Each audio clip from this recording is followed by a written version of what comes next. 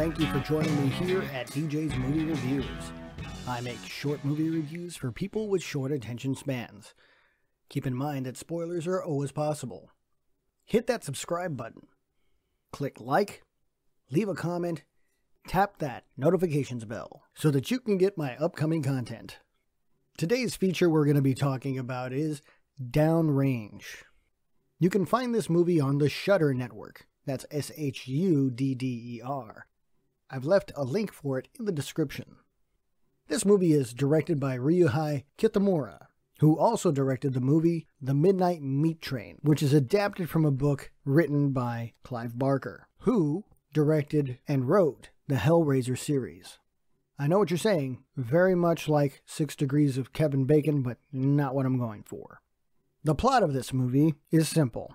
Stranded at the side of the road after a tire blows out, a group of friends becomes the target of an enigmatic sniper. Our stars for this movie are virtually unknown, with Kelly Conair, Rod Hernandez, and Anthony Curlew having their debuts for this particular movie. The other people in the movie are Stephanie Pearson, who was in the movie Recovery, Alexa Yeames, who was in Painted Horses, and Jason Tobias, who was in Ocean's Rising. Moving on, what I think. We have 6 college students sharing a ride across the state, and they become victims of a crazed sniper when he shoots out their tire on a secluded stretch of road. As the tire is being replaced, all but one of the riders is on the opposite side of the vehicle in the shade. The flat tire begins to roll a bit, and the guy changing it grabs it before it goes too far. He notices something fall from the tire. It's a bullet. At this point of the movie, 10 minutes in, you start to get that feeling of dread. The first shot is not heard, but the devastation brought on by that shot are all too obvious. We see a clear path through the skull of our unlucky student as he falls to his knees after being shot through the head. Shock ensues. Now, as I watch this movie, a couple of questions come to mind. I ask, where did the shot come from? Who is shooting? Why are they shooting? Where do you hide? Is this person a lone gunman? Etc. Things that you would think about during the Kennedy assassination. Another question I ask myself is, how are these kids going to get out of there with minimal loss of life?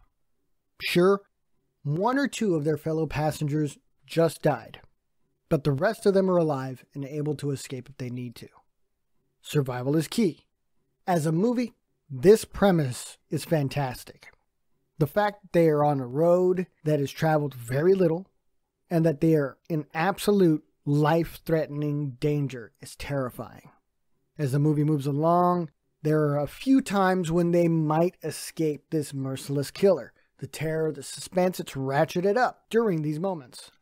And this crazy sniper is just hiding out in the wilderness.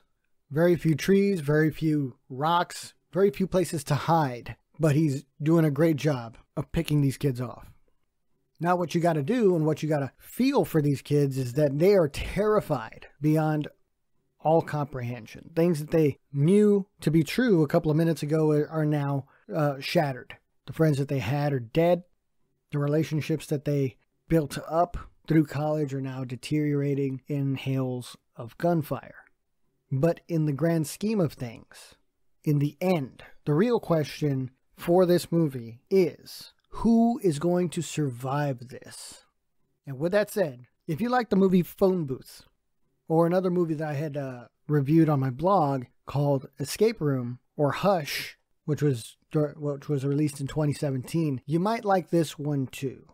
So I'm going to go ahead, I'm going to give it 4 out of 5 stars. I did my best not to give away anything else of the movie for fear of spoiling too much of it. So forgive how short this particular review is. But, in all honesty, it was a damn good movie, and I'd watch it again. So, as I said earlier, this movie is available on Shudder. I put a link for that in the description, and every movie I've brought up during this, you can find in the description as well. So thank you very much for joining me. Hit the subscribe button, like, comment if you've seen this movie, because I would love to have a back and forth about what you thought about it. And if you think that my decision on 4 out of 5 stars is incorrect, please let me know, because I would like to know what you thought so that we can bounce stuff off each other. Also hit that bell notification icon so that you can get my future content, and I can't wait to see what you have for me. So thank you very much for joining me at DJ's Movie Reviews. I'll see you later.